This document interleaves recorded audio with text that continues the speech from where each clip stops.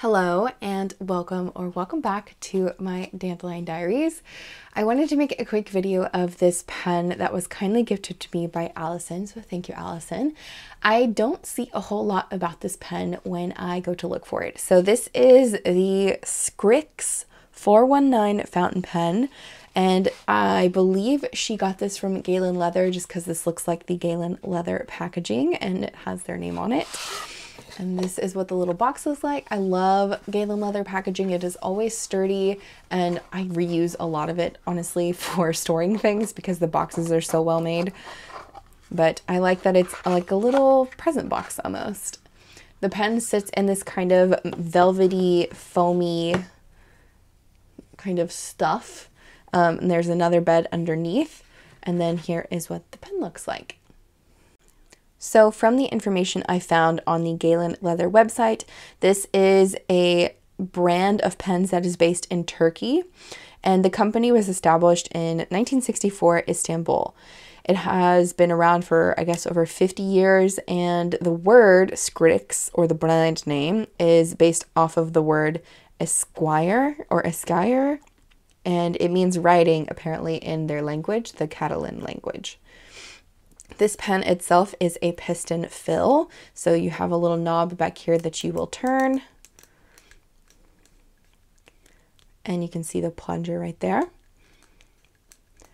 The material of this is definitely like a very hard plastic or hard acrylic.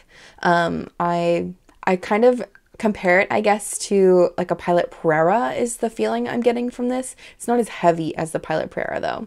It does have a nice clip. I wouldn't say it's super springy, but it will definitely clip on to probably whatever you want. Maybe a little tough with a little lip there to get off of like a t-shirt or something if you're clipping it to your shirt.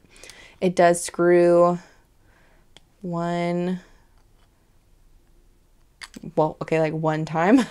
And then to dismember the top part, you would just unscrew this nib like you do with most piston fill pens to clean it.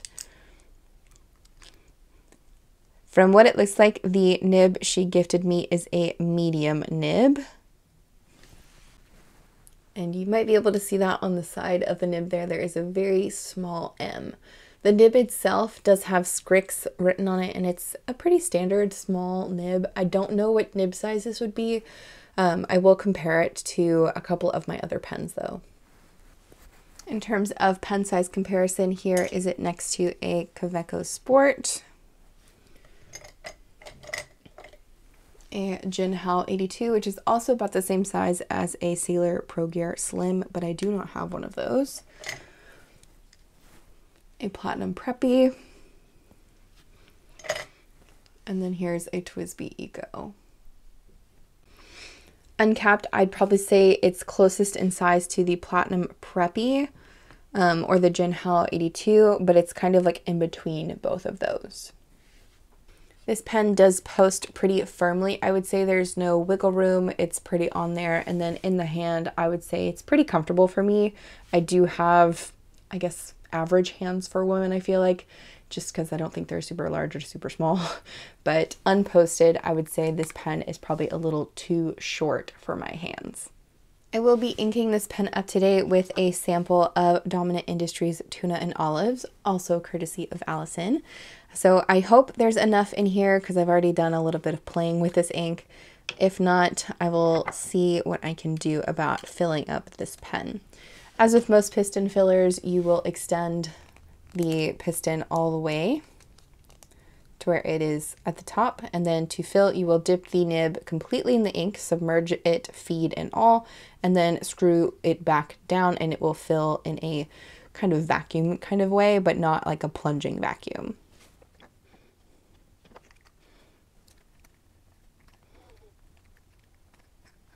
So this is the Scrikss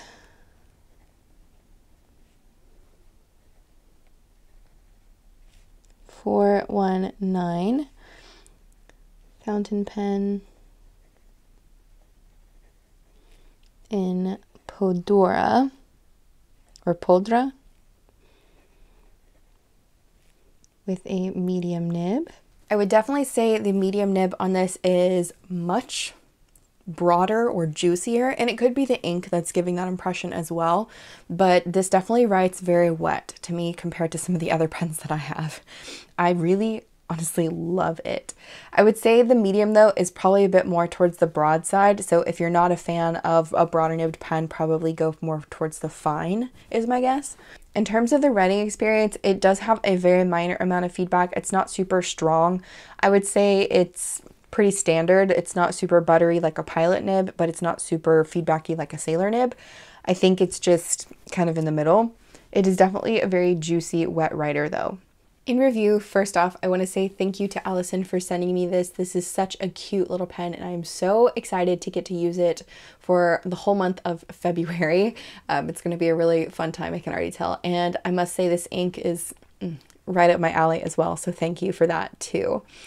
If you have any questions about this pen, please let me know in the comments. I will do my best to answer what I can or direct you to where I can get answers for you. But overall, I'm really happy with this. I think it's a great little pen. Again, I want to thank you all so much for watching, for joining me here today, and I look forward to seeing you in the next one. Bye.